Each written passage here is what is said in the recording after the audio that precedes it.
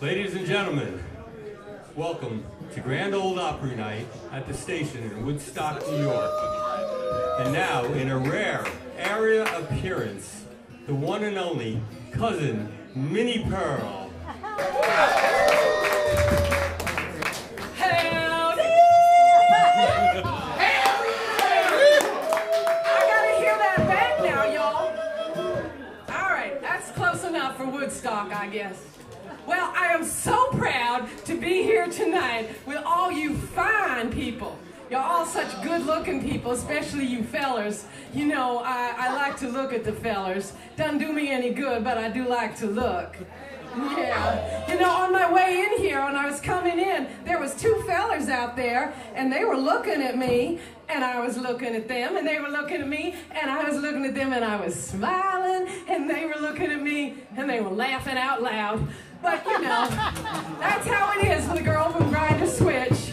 Yeah. It's true, yes.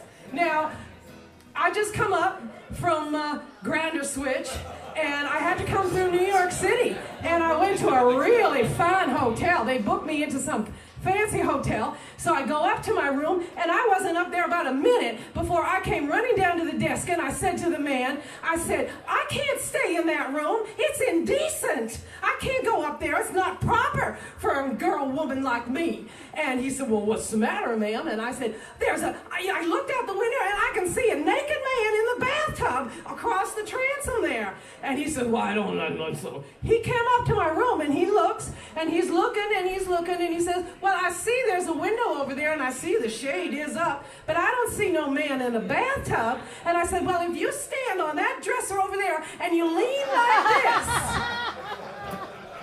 Well, after I finally got settled in my hotel room, thank you very much. After I got settled in my hotel room, I decided I would go for a walk on a beautiful night out in Central Park. I thought, well, this will be nice.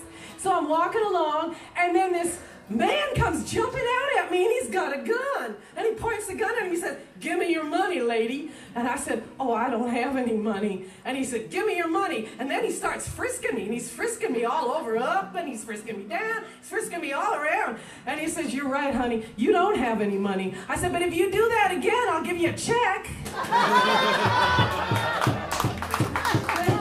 Thank you. So, you know, New York was lovely, but I do love my Grinder Switch, Tennessee. It's so peaceful and quiet there. The river runs every day, but the train only runs once a week. And my uncle, did I ever told you about my Uncle Nabob? Oh, Uncle Nabob, he's something special. He's kind of a character. He's kind of well known down there in Grinder Switch. Because, you know, I wouldn't say he's a failure, but he started at the bottom, and he just liked it there. Hell yeah. Yeah, he's married to my Aunt Ambrosia, and he said that being married to Aunt Ambrosia was kind of like getting into a tub of hot water. And he says, it's real good when you get in, but after a while, it ain't so hot anymore. So, Uncle Nabob, you know, he likes to have a little sip now and then, you know. He says it steadies his nerves. And I think it must be so, because I've seen him real steady, like on the floor, you know. Now, his wife, Aunt Ambrosia, she didn't really care for all of that, so she was going to put a stop to it. And so she said, I'm going to get me one of them funny little masks that the kids have on Halloween, and then I'm going to get me a sheet. So she does all that. She gets all done up, and she goes out and hides in the bushes one night when Uncle Nabob was out doing his business. And so Uncle Nabob comes kind of winding home, and kind of winding and wiggling and winding his way home. And she jumps out of the bush and she goes, boo, I'm the devil. And he said, well, pleased to meet you, sir. We're kinfolk. I'm married to your sister.